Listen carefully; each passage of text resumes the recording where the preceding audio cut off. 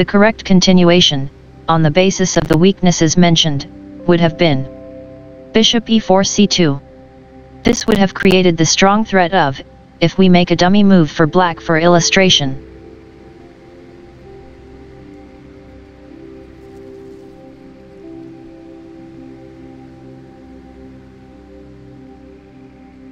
a7 a6. A dummy move. Queen e2 c4. King g8 h8. Queen c4 h4. h7 h6. Rook d6 d8. White is winning on account of Rook c7 c8. Rook d8 takes on f8. Rook c8 captures f8. Queen h4 e7. Queen b8 c8. Rook d1 d6. And there is no defense against rx h6.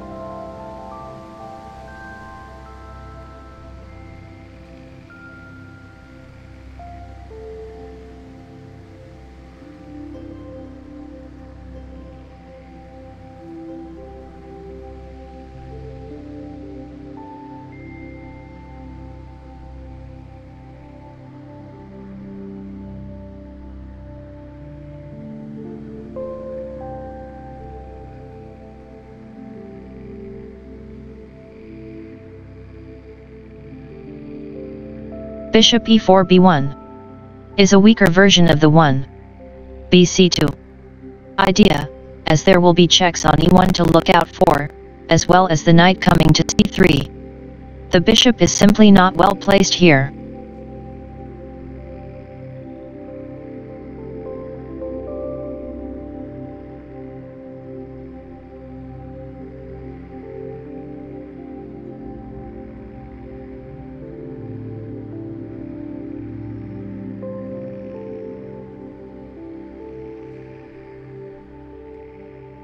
Knight c5 b7.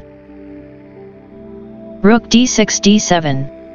Rook c7 captures d7. Rook d1 captures d7. Knight b7 d8. Queen e2 e4. Queen b8 b6. King g1 h1. Queen b6 c6. Queen e4 takes on c6. Knight d8 captures c6. Bishop b1 e4. Rook f8 f6. Rook d7 c7. And white should win this endgame.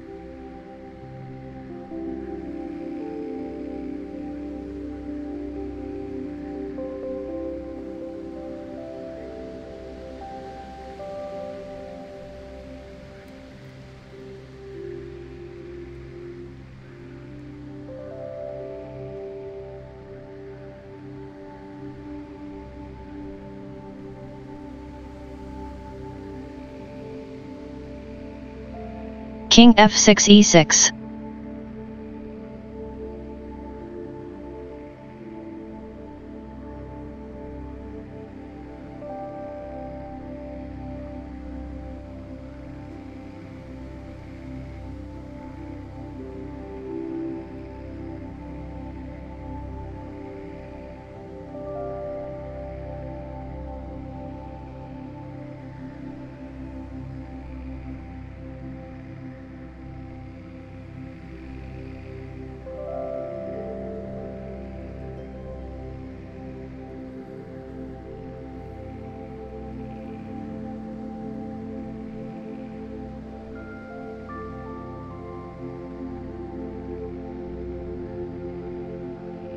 Queen b8 e8.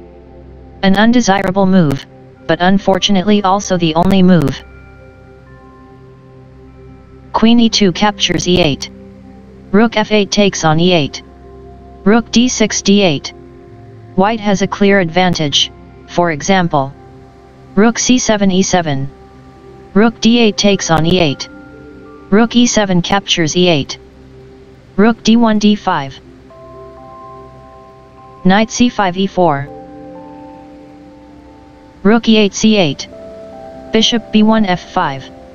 Rook c8 c7. Rook d5 d8. And white wins a pawn.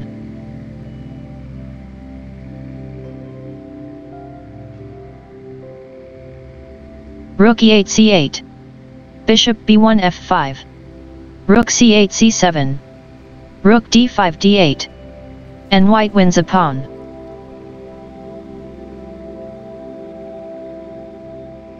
Knight c5 e4. Rook e8 c8. Bishop b1 f5. Knight c5 e4. Rook d5 d7.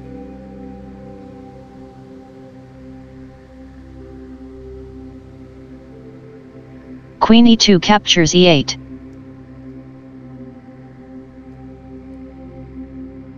While it may not be realistic to expect White's attack to be successful against the best defense, it is possible to use the weakness of the h7 pawn, only defended by the king, who does not really count, and the long-term weakness of the a7 pawn to create serious threats. In the game, White focused exclusively on the queenside and had only a modest advantage. Bishop e4 c6.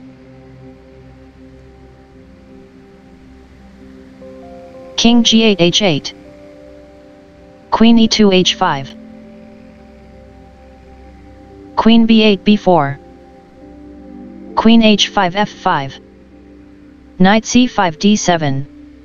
Queen f5 e6.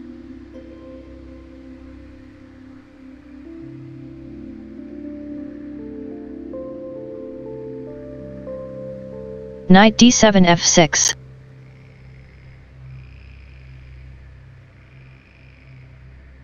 Knight c5 d7. Queen h5 f5. Knight c5 d7.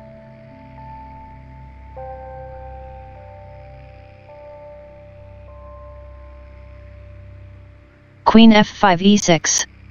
Knight d7 f6. Rook d6 d8. h7 h6. Rook d8 captures f8. Queen b4 captures f8. Queen e6 d6. Queen f8 f7.